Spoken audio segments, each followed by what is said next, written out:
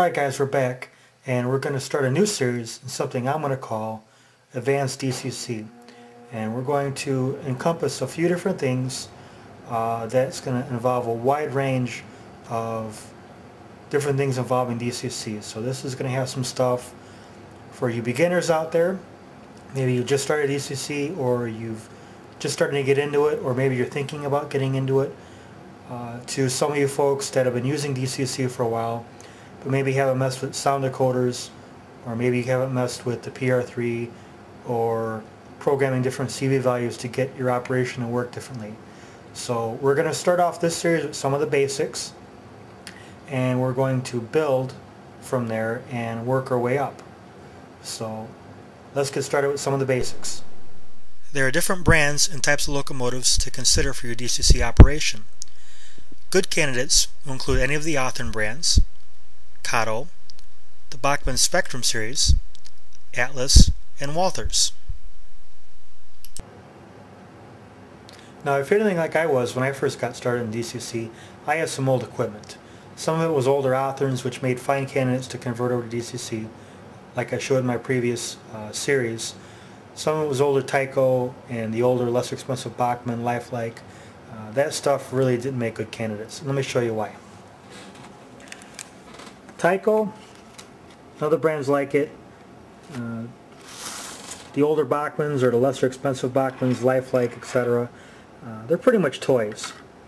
They don't have the quality and craftsmanship as a model train should have. Cheesy little motor, single truck pickup, and a weight. You may also need to consider the size of the shell. Switcher engines, as well as some of the GP units, may prove troublesome. This is because decoders, wiring harnesses, and speakers become more difficult to install in a limited space in the smaller locomotives. Although they can be done, units like this F7A or this GE AC 4400 will prove as a better candidate because of the larger size. Okay guys, here's what I mean by all that. This is an Authen EMD SW1000 switcher. This is a Kato EMD SD70 Mac. I'll have a much easier time installing my decoder, harness, as well as my speaker in the SD70 Mac just because of its sheer size.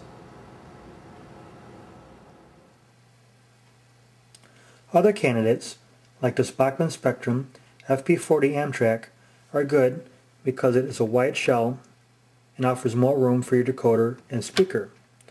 Or this Kato SD40-2 because it offers a hidden enclosure for your speaker inside the fuel tank. Next, you will need to know what brand and what type of decoder to install into your locomotive. The more popular brands are Digitrax, MRC, Soundtrack Tsunami, and QSI. Once you have decided on a brand, you will then need to know whether you are going to do a full light board replacement or install a decoder chip with a wiring harness. Here are a few more examples. This Authen is a simple circuit, meaning it only has a positive and negative going from the trucks to the motor. This would be a good prospect for a full harness install for the decoder. This Kato comes from the factory with a light board decoder. This would be a good prospect for a full light board decoder replacement install. And in this Authen would be a prospect for either a full light board replacement, or in the case of this one, being that it's DCC quick plug equip, removing this part of the circuit and installing any 9-pin harness decoder.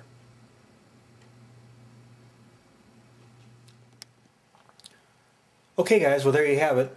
This is part one of our advanced DCC install. It was pretty basic stuff. I hope it helps. We're going to build from here, and we're going to do some install in our coming videos, and we're going to start doing some programming in our coming videos. So rate, subscribe, comment. If there's something you guys want to see, something you guys want to talk about, something you want to ask, please go ahead and leave it right down there, right below the video, and I'll get back to you guys as quickly as I can and as best as I can, and maybe we'll make it part of the series. So we'll see you guys later.